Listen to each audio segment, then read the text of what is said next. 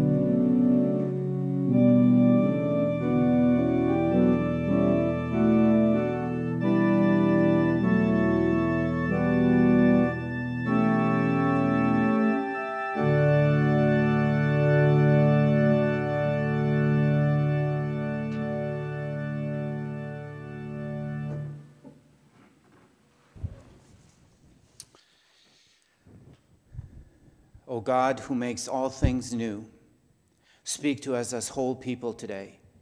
May your truth touch not just our intellects, but also our deeper yearnings of heart and soul.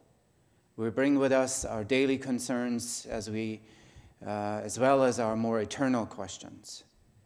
May your new creation in us shed light upon our everyday walk. Amen. We're going to continue our worship service with our opening hymn, hymn number 307, There Is a Name I Love to Hear. Kimberly Campus and Brent Campus are leading us in this hymn. Verses 1, 2, and 4 is what we sing.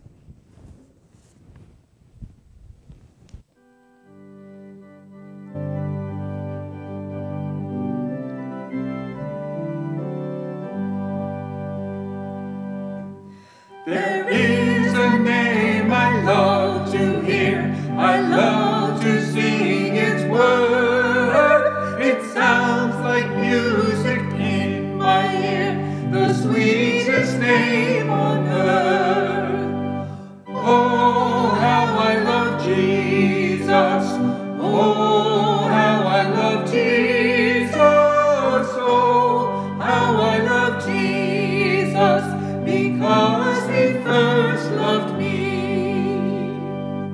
It tells me of the Savior's love who died to set me free.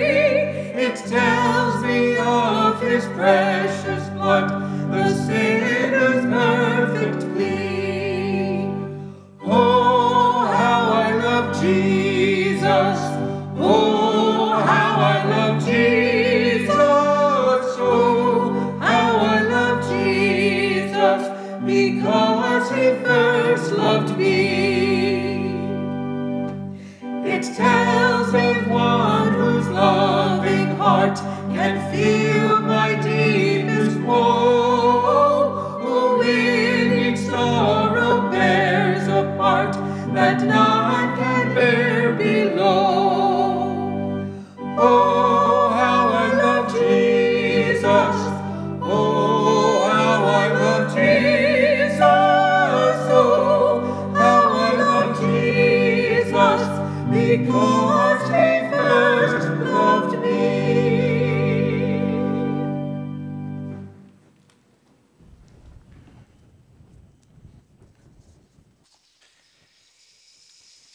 All right, so we're celebrating birthdays, and tomorrow, May 4th, is Andrea St. Ange's birthday. Carolyn Perkins celebrates her birthday on Tuesday, May 5th, and Michelle Toop celebrates her birthday on Wednesday, May 6th. And we also have anniversary, and that's again on Tuesday, May 5th. Wes and Marge Bates are celebrating their wedding anniversary. So we're wishing you a wonderful day on your birthday and anniversary and on all days. Dear friend, please know you are a gift from God, and we thank him for you today. We celebrate with you. Happy birthday and happy anniversary. Happy birthday to you. Happy anniversary to you. Happy birthday, happy anniversary. Happy birthday to you.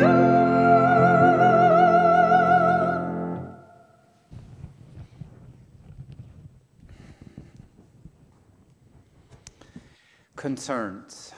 There is so much to pray about, and there is power in prayer. I think this is going to be a time and a season when our prayer life can really grow and see just the hand of God move in mighty ways. That's what we're looking for. We're asking you at home to call out your prayer request right now out loud as you're watching this service, participating in this worship service from home.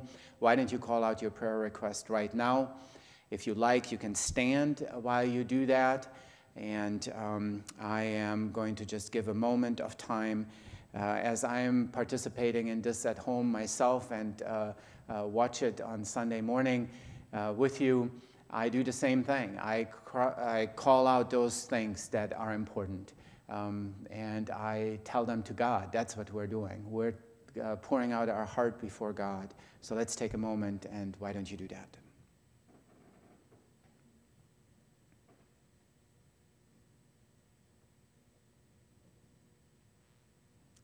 All right, let's bow our heads and turn to God and pray.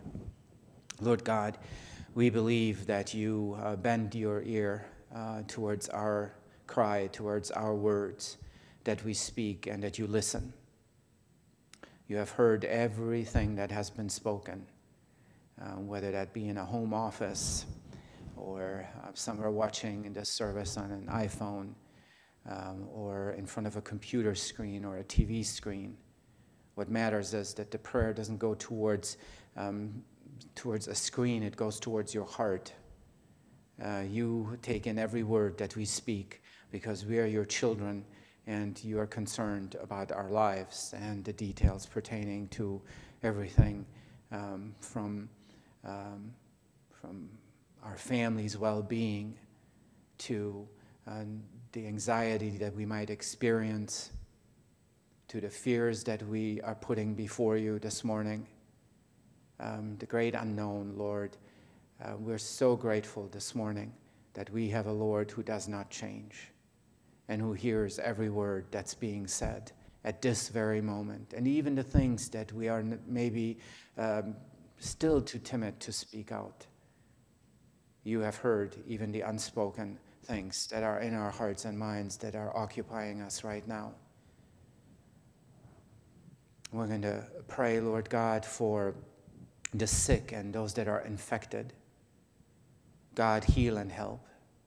Sustain bodies and spirits.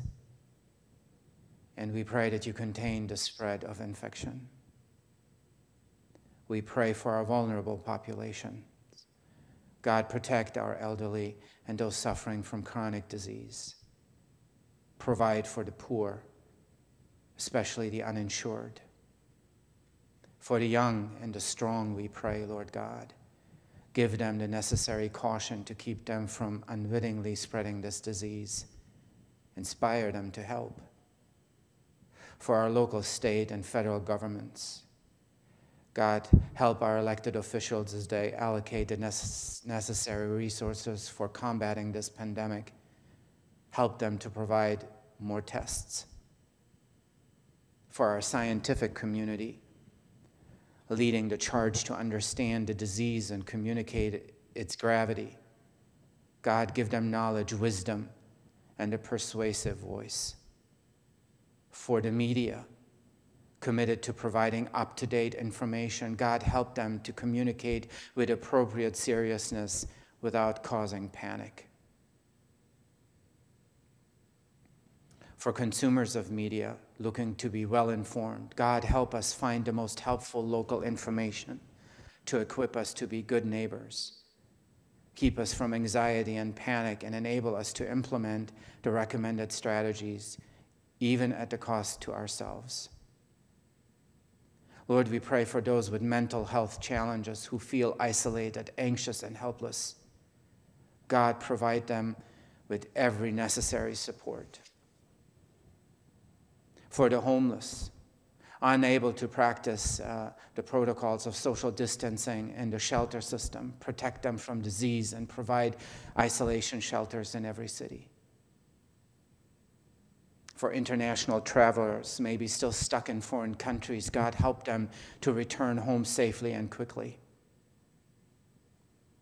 For the Christian missionaries throughout the world, especially in areas with high rates of infection, God, provide them with words of hope and equip them to love and serve those around them.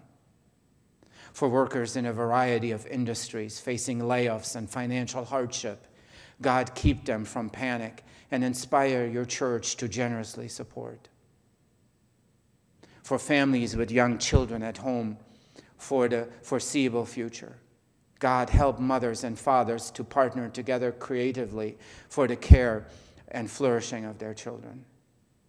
For single mothers and fathers, grow their network of support. And then for parents who cannot stay home from work but must find care for their children, God, present them with creative solutions.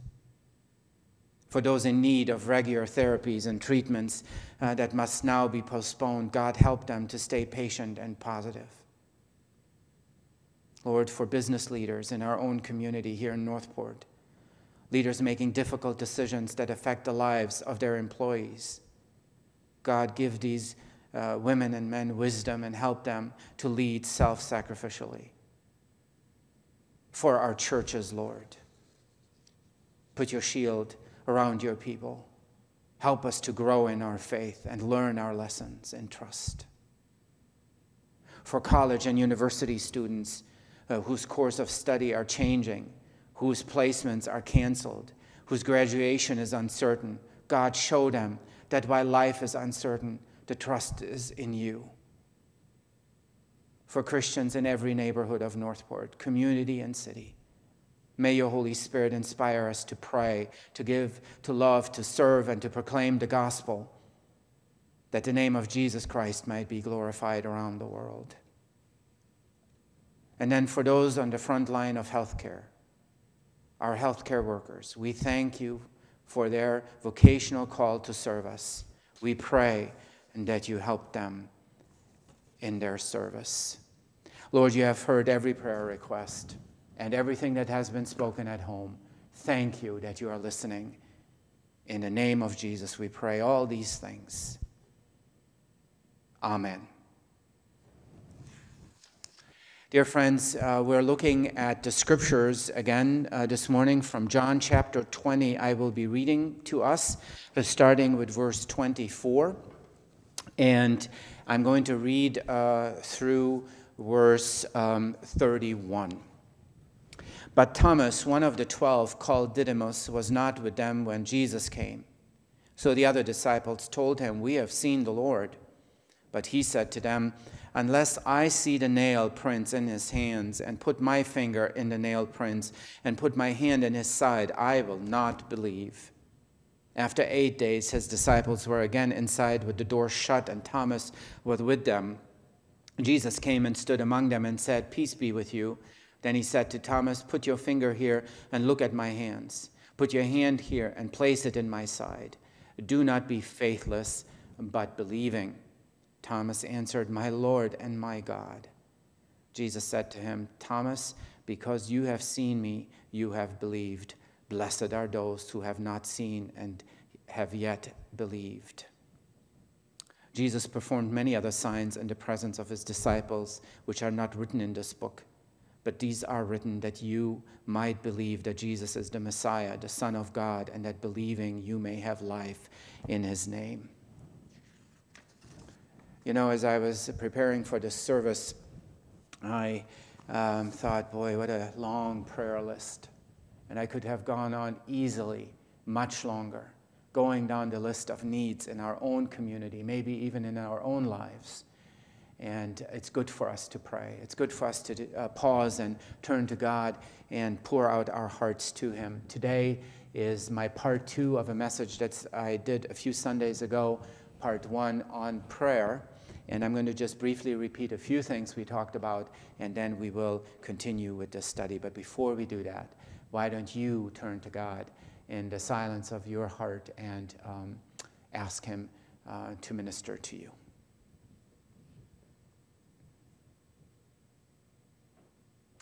Lord, we thank you that we can put all disturbing factors now aside, whether on the inside or around us, to fully focus on what you have for your people on this 4th Sunday of Easter. In the name of Jesus, we pray these things. Amen. So we said a few weeks back that the Bible has a lot to say about prayer. We said that the Old Testament alone uses 19 and the New Testament 14 different expressions describing prayer. And we thought prayer was just simply prayer. I think these days we're finding out how challenging it can be to pray, how to stay focused when we are praying.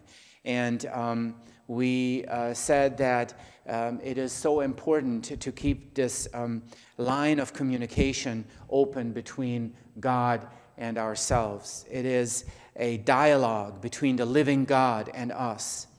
And it is a privilege for us to pray and for us to do petitioning and interceding. And we said in that message a while back that it literally translates as laying in between. There are two sides that are here, and we are mediating between that other individual who needs the prayer support and God. We're helping out the best we know how. This past week, I called on several people to say, help me to pray for this certain thing. I even called somebody in Europe and say, please pray. This is such an urgent matter. I know we all have those right now, don't we? Urgent things that need prayer covering, prayer support. So let's focus on this part that we can pray. This is a truth that I think needs to become real big for us in this season. The realization that we are allowed to, that we can, and that we should pray. The condition of mankind is described in a book the following way. The author is illustrating the situation of humanity through a dream that he had. And I'm going to read this to us now. In his dream, he was in a big official building, a city hall of sorts, maybe.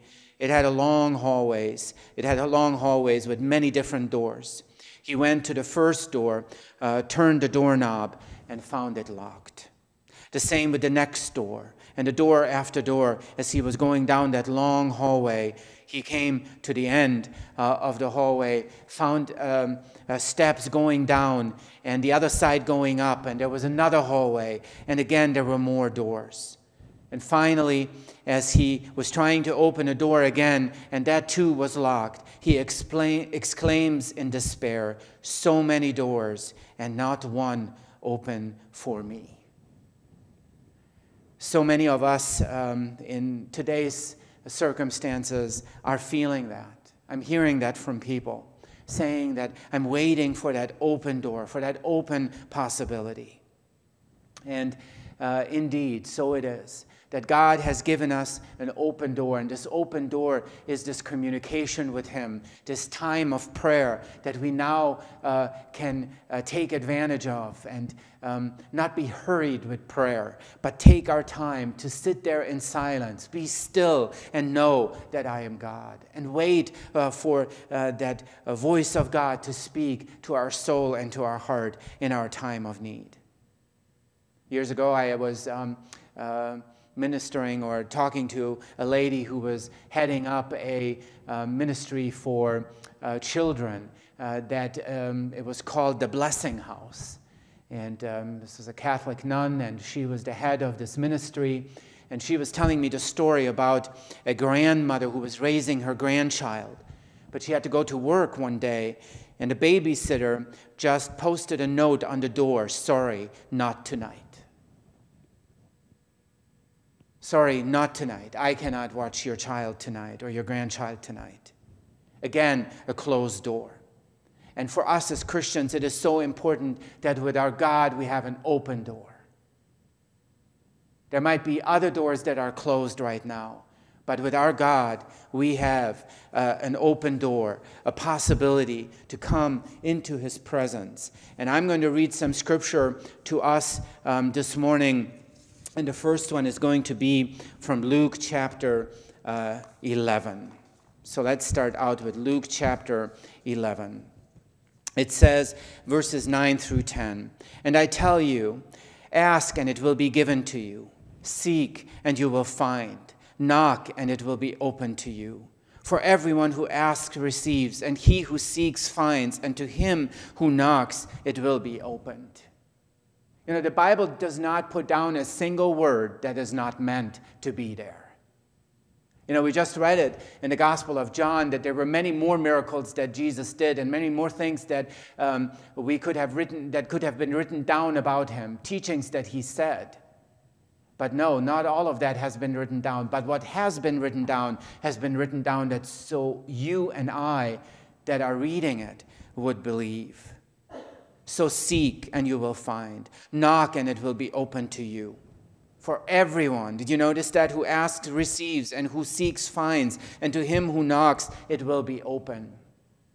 The other day I was praying with someone for a major thing, for a big breakthrough. And the story that came to my mind is about the persistent widow that goes to this attorney, and she keeps knocking at the door. The same image that Luke puts here before us. And because she's so persistent and she doesn't give up, finally he gives in and takes her case. Persistence in seeking and asking and knocking, and God will answer. And then, God welcomes us when we are turning to him in prayer. He's waiting for that time of intimacy between his child and him as his creator. We are the created ones. He is the creator. In Luke 6:37, it says, "Judge not, and you shall not be judged. Condemn not, and you will not be condemned. Forgive, and you shall be forgiven." We carry so many unnecessary burdens in this life. For unforgiveness is one of those things. Or even judging other people. They should be doing this or they should be doing that. Prayer is a time to let all of that go. And he's welcoming us. I love that hymn that we sing, "Just as I am." This past week, I talked quite a bit about the fact that we as human beings, we need to know that we are loved. We don't want to just guess that or suspect that we are loved, but we need to know that we are loved. And each one of us, you at home watching this service today and participating in the privacy of your home, dear friend, I know that you and I, all of us, we yearn to be loved for who we are, not for what we can produce or do or give, but of who we are. And Jesus welcomes us just as we are. When we come to him in prayer, he has a big welcome sign up. We've seen that, haven't we, at airports? Somebody comes back from a place of conflict, having served our country, and a whole bunch of people are waiting at an airport with balloons and signs. I've seen it at the Detroit airport on one occasion, years ago, welcoming the one home who defended the country in whatever hotspot of the world he was in. Welcome home. As a child of God, God is welcoming you into his presence with your prayer requests. And then, the title of my message today is Thoughts and Prayers. We've heard that, haven't we? Somebody saying, well, our thoughts and our prayers are with you. It's part of a phrase that we use to just say, oh, we stand with you, we're supporting you. And there's nothing wrong with this statement, but it warrants clarification. And it is this: thoughts and prayers are not the same thing. Prayer is something very specific. Self-conversation and thought does not equal prayer. For self-conversation makes us stand in front of ourselves. But if we pray, we stand as the created in front of the Creator. It's a completely different story. We're turning to someone who can do something about what we are going through. So in Matthew 5:19 it says, "Whoever therefore breaks one of the least of these commandments and teaches others to do likewise shall be called the least in the kingdom of heaven. But whoever does and teaches them shall be called great in the kingdom of heaven."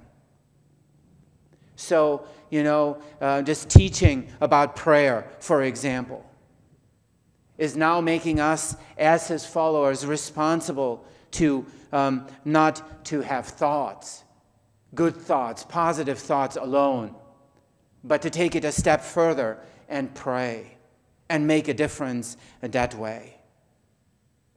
And then the next thing is in these thoughts about prayer, that our petitioning is a great necessity. A moment ago I said how I called on several people, 3 to be precise, to say, help me pray for this one thing. And then throughout the day, I literally would just, be busy doing something, and God would literally lead me to kneel down next to the couch I was sitting on or wherever I was and to pray. I don't know about you, but I'm not too proud to kneel.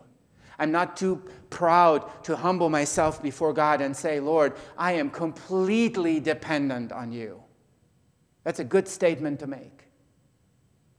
For us as a nation today, for us as a community of believers here at the Northport Community United Church of Christ, or as individuals and families, to say we are completely dependent on God and we're not too proud to admit it. There are so many great needs in our society. I can guarantee that if I would have right now opportunity to talk to you in person, like we so often do, we open up after communion and say, I won't be greeting people in the back, but I will be standing here and praying.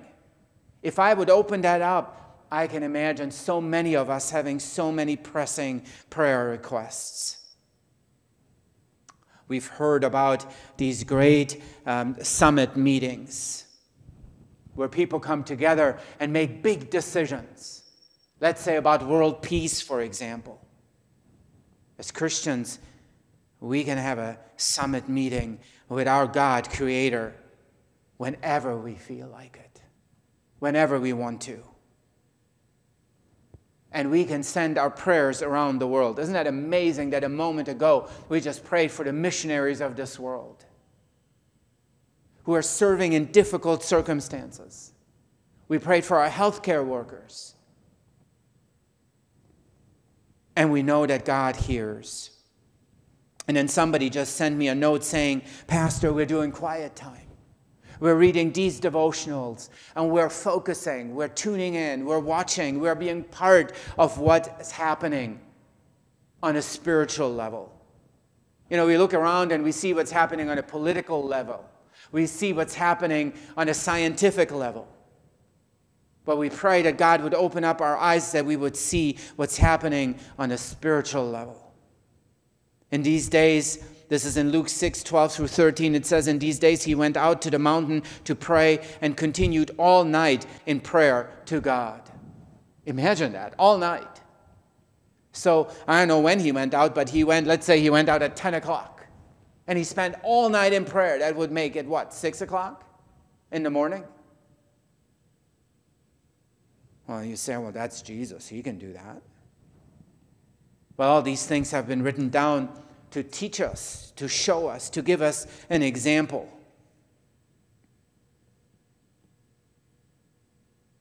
I have read somewhere that the Bible, from when it was started, when they began, from the beginning, when they started translating the Bible into English, we now have 450 English translations of the Word of God. Imagine that. I didn't even think that's possible. 450, really? There are so many different translations of the Scriptures. Somebody once said about prayer that the hand that pauses for prayer, God can use for strong action. We don't want to be powerless or discouraged. You know, I said at the beginning of our service today that I can't hide my disappointment about not being able to assemble in our physical building for a while yet, for a little while yet. Trusting God. Great lessons that we're learning right now. We can ask God for the big things and the small things alike. You know, I said when you call our prayer line either on Wednesday or Sunday morning that no prayer request is too big and no prayer request too small for God not to care. If we ask God, we're trusting in God. For God is great in the great and great in the small things as well. He wants to hear everything about our lives. You know, if we think about our earthly fathers, I remember, my daughter coming to me and asking me, can you put on my shoes, Daddy? It's a small thing, isn't it? But I remember it vividly. And I would do it for her. And later, when she's going to come and ask, should I marry this guy? I would say, probably he's not the right one. Not yet. Putting on shoes is a small thing. Asking, is this the right guy to marry, is a big thing. But as an earthly father, we give best advice. We know how. Our Heavenly Father, in communion with Him, in communication with Him, gives us perfect advice. Again, I say to you that if two of you agree on earth about anything they ask, it will be done for them by my Father who is in heaven. For where 2 or 3 are assembled in my name, there I am in their midst. I was thinking about that scripture when I called 2 or 3 different people, even somebody in Europe, and said, please pray for this. We need to do that more. And then in Proverbs 28:9, it says that when we pray, we should not shrink back. We should consistently go on and not give up when we pray. And then, of course, we do not live by sight, but we live by faith. Christ is our advocate. It says, my little children, I'm writing these things to you. This is in 1 John 2:1, so that you do not sin. But if anyone does sin, we have an advocate with the Father, Jesus Christ, the righteous one. You have an advocate before the throne of God, and that's Jesus. And then in Romans 8:34, the final scripture that I have for us today, who is he who condemns? It is Christ who died, yes, who is risen, who is also at the right hand of God, who also intercedes for us. I'm going to talk about the power of prayer just real briefly through this story that I read some time ago. James David Ford, chaplain of the United States House of Representatives, starting in 1979, told the following story about prayer to Leadership Journal. In the spring of 1976, I sailed the Atlantic Ocean with a couple of friends. In a 31-foot vessel, we sailed from Plymouth, England to New York. 5,992 miles. During the trip, we hit a real hurricane. Some of the waves were 35 feet high. And frankly, I was scared. My father had said, don't go. You have 5 children. Wait till they are grown. The hurricane went into its 3rd day, and I thought of my father's words about the children. I thought, why am I out here? Was this thing that I thought was courage and adventure really just foolhardiness? The skies were black and the clouds were scudding by. I wanted to pray for God to stop the storm, but I felt guilty because I'd voluntarily gotten myself into this. I didn't have to go across the ocean. Finally, I came up with a marvelous prayer, 7 words. O God, I have had enough. Amen. Within half an hour of that simple prayer, the sky in the west lifted like a screen in a theater, and there was a blue sky. Was my prayer tied to the opening of the sky? I don't worry about it. One thing is certain: simple, sincere prayers are sufficient. Amen.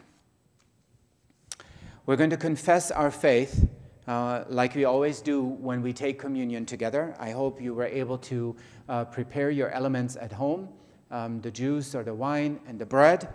And we confess through the words of the Apostles' Creed what we actually believe. I believe in God, the Father Almighty, creator of heaven and earth. I believe in Jesus Christ, God's only Son, our Lord, who was conceived by the Holy Spirit, born of the Virgin Mary, suffered under Pontius Pilate, was crucified, died, and was buried. He descended to the dead. On the 3rd day he rose again. He ascended into heaven. He is seated at the right hand of the Father, and he will come to judge the living and the dead. I believe in the Holy Spirit, the Holy Catholic Church, the communion of saints, the forgiveness of sins, the resurrection of the body, and life everlasting. Amen.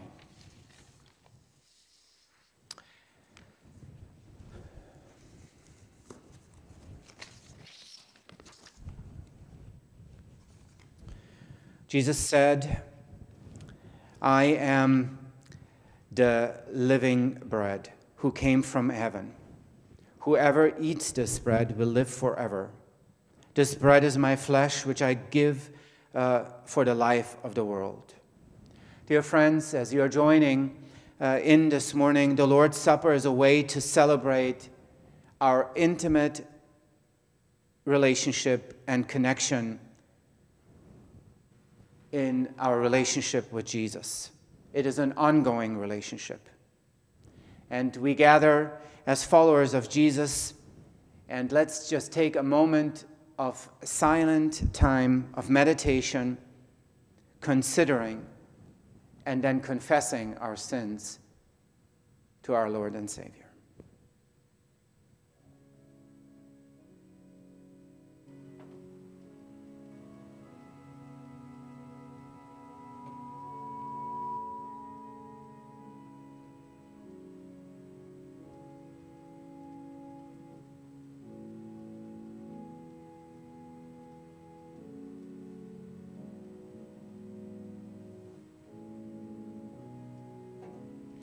Lord, we do thank you that you hear our prayers and that you are forgiving us our sins.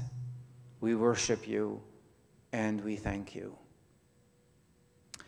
For I have received from the Lord that which I also delivered unto you, that the Lord Jesus, on the night when he was betrayed, he took bread, and after he had given thanks, he broke it and said, This is my body, which is broken for you.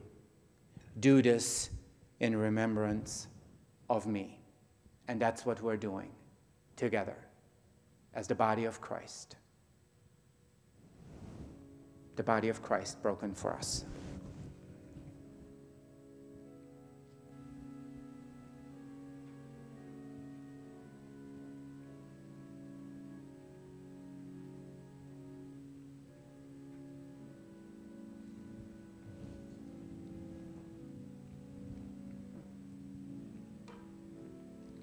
In the same manner, after he had supper, he took the cup, saying, This cup is the new covenant in my blood.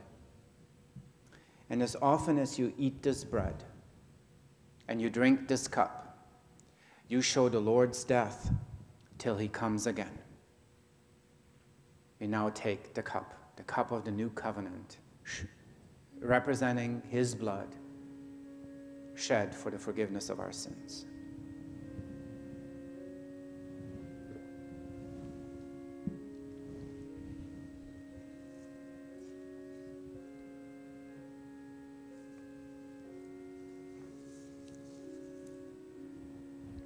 Let's bow our heads and pray. Lord Jesus, what a privilege to be able to come before your throne of grace and partake of the precious sacraments of bread and wine, bread and juice, the fruit of the vine, in remembrance of your atoning sacrifice on the cross of Calvary. Thank you for dying for us on the cross and paying the enormous price for our sins, so that we may be forgiven of all our faults, all our sins and shortcomings, and receive your indwelling life. May we never forget the enormous price that was paid on our behalf.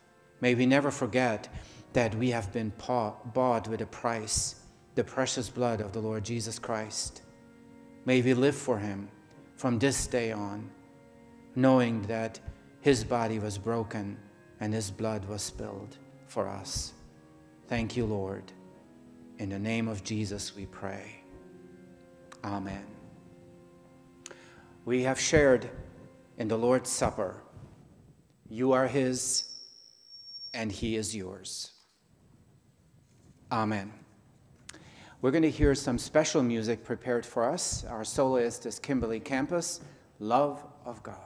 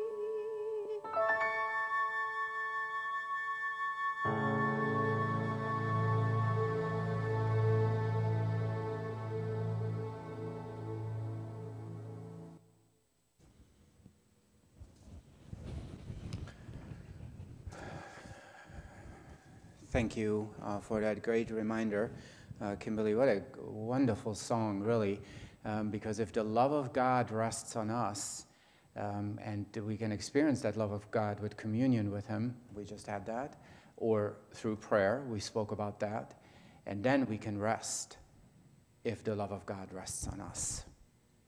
I would like to just tell you that next Sunday is Mother's Day, and we're asking you to send in your tributes and a photo if you would like to honor mothers, grandmothers, anyone who played a role of a mother in your life.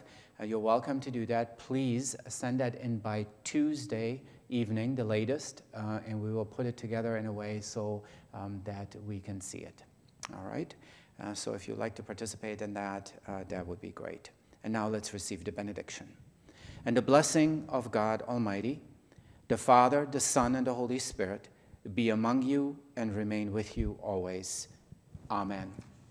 I'm thankful to our team who made it possible to put this worship service together. God bless you. Stay safe, and we connect again.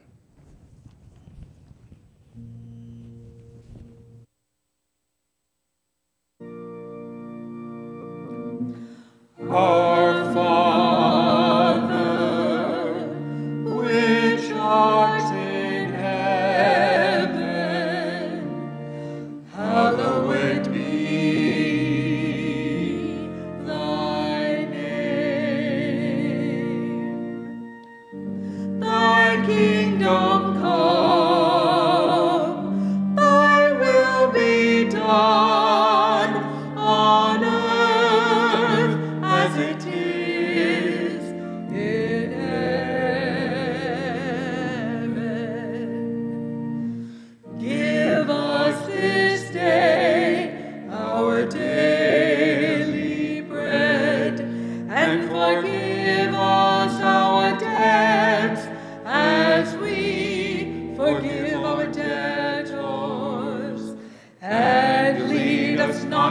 Into temptation, but deliver us